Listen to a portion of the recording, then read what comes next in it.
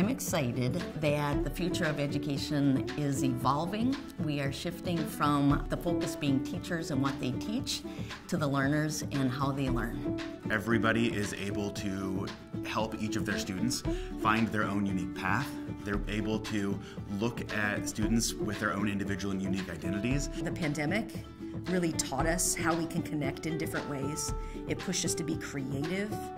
And where our creativity is, that's where learning happens. New educators are going to bring a new energy, new techniques, new research into the classroom, something that we can all learn from. I'm really excited about where we can go with the collaboration with teachers. We are planners as teachers, but I love and thrive in ambiguity. And I think the uncertainty of the future of education is what is most exciting about it. So no matter where education goes in 5-10 years, a successful classroom is really always going to be grounded in honesty, in truth, in trust.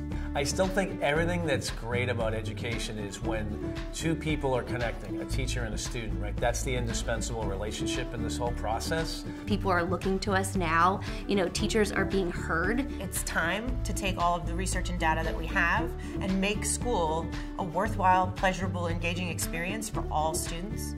I think that we should focus on the importance of civil discourse in the classroom. We've got to support students to be able to find and use their voice so that students leave the classroom with the ability and skill level to participate as citizens in our world. That we're all going the same direction. We all have things that we're trying to learn together. But the more that we can make it flexible and personalized for students and for teachers, the more successful I think we're going to be. I'd love to see just this expansion of us learning from each other and using each other to build our strengths.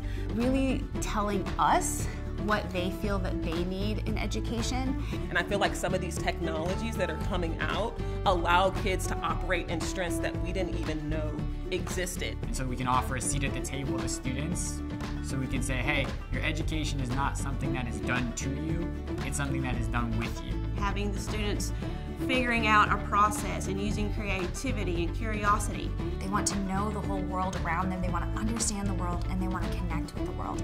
This experience reminds me of the power of teachers, the power of teacher leadership, and the power of voice for the future of education.